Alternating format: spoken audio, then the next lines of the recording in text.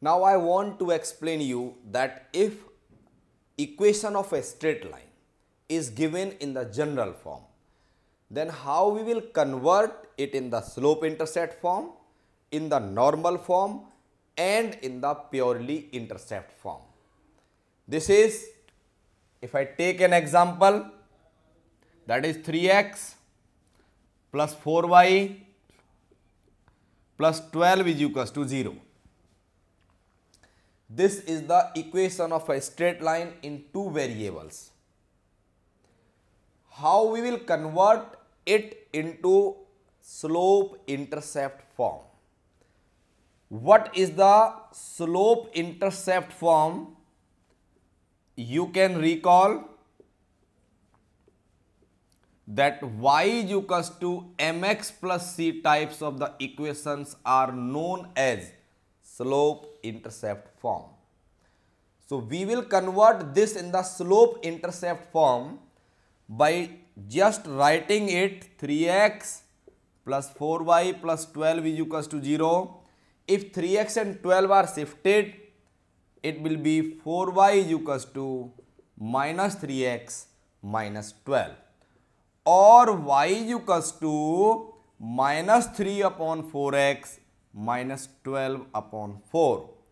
So the slope-intercept form of the given equation become y is equals to minus of 3 upon 4x minus 3. We can compare it with its standard form, that is y is equals to mx plus c. So what question I can ask, I can discuss with you, what is the slope of this line? To find the slope, the given line is converted slowly in the slope-intercept form. In the line y is equal to mx plus c, the coefficient of x, that is m, is known as the slope. So if we compare, we will find the slope is minus 3 by 4. And length of intercept is c, that is what? Minus of 3.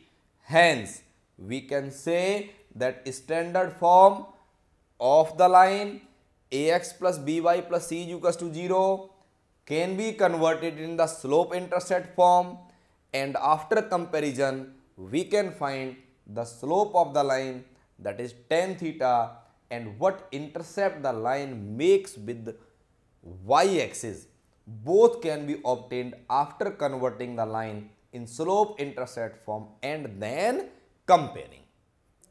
Now the question that if same line which I have converted in the slope-intercept form is required to convert in which form? In the intercept form.